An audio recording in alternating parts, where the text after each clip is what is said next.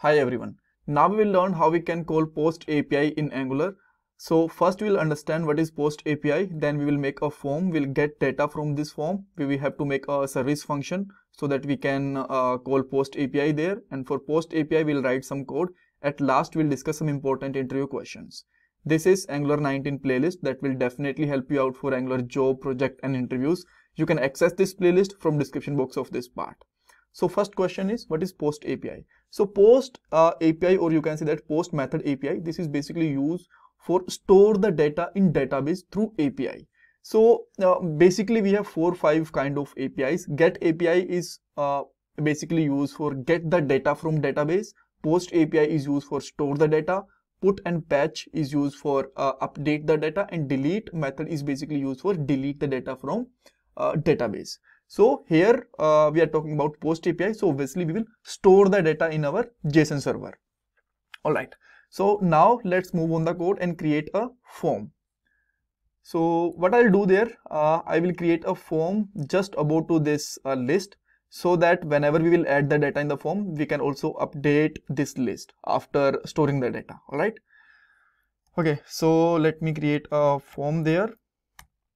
And there you can create a ID with this. So let's say my form ID is user form, and that will be a part of ng form, right? And inside this, let me create 3 input fields.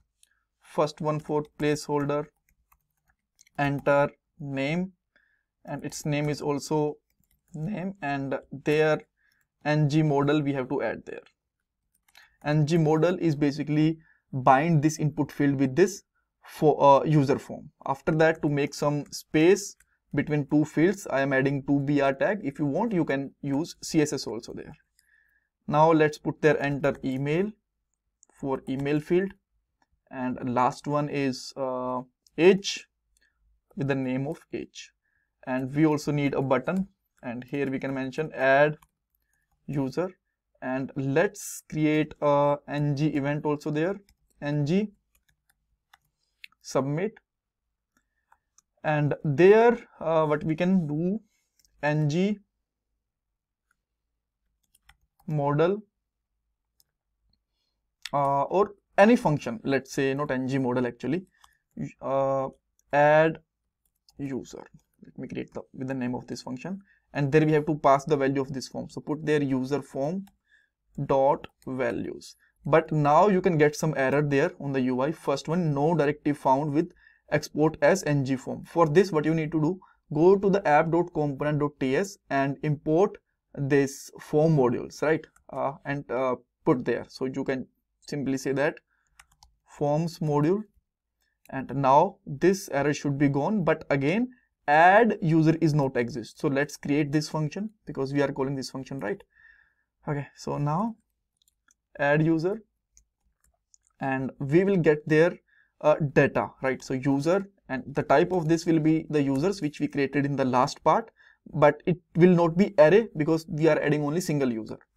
Now you can console.log user, and if I just click over there, Anil, let's say Anil @test and some age, and if I just click over there, you can see that okay, let me clean and see that again. So we are getting this data. Now we have to send this data to the API.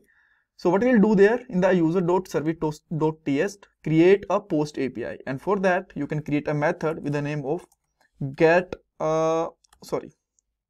save users, and we already created the same function with the name of get user. So let me copy this and make some changes so that we can save some time there. And name is save user. After that we will pass back only single user, not array, and again this API will also return only single user. We have to make it post, and after making this post first one is yeah,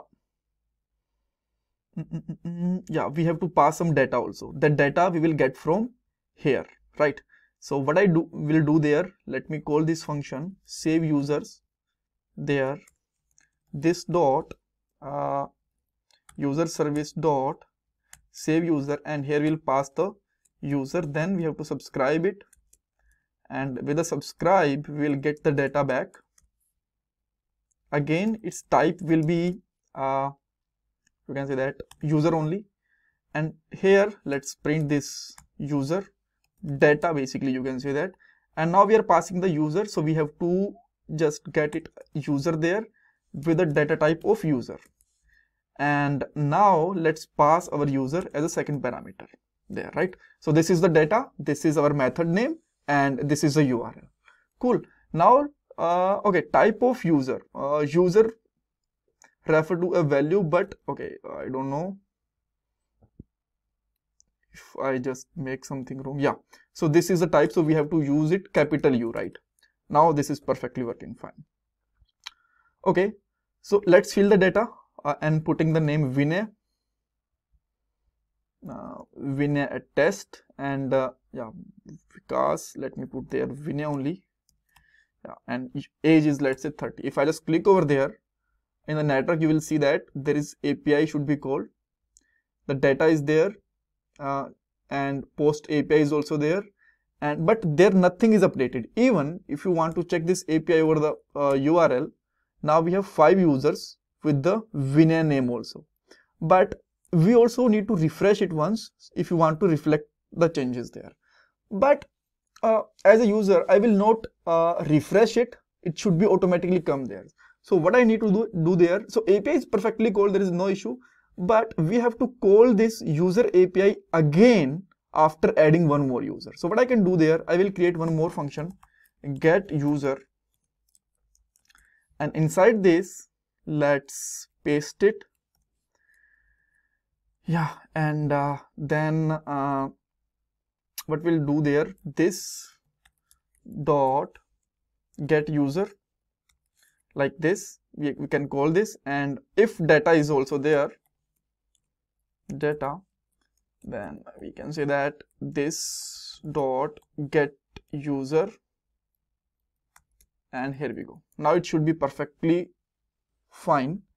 And let me use one more user there, let's say Ashwi at the rate test, and let's say age is 20. So if I just click over there, you can see that Ashwi is also added there. So this is how we can call post API and refresh data after API without refreshing the page. So if you still have any doubt, confusion, you can ask me in the comment section. Please like this video, share this video with your friends, and subscribe channel. This is my Paytm and GPay donation number. Thanks everyone.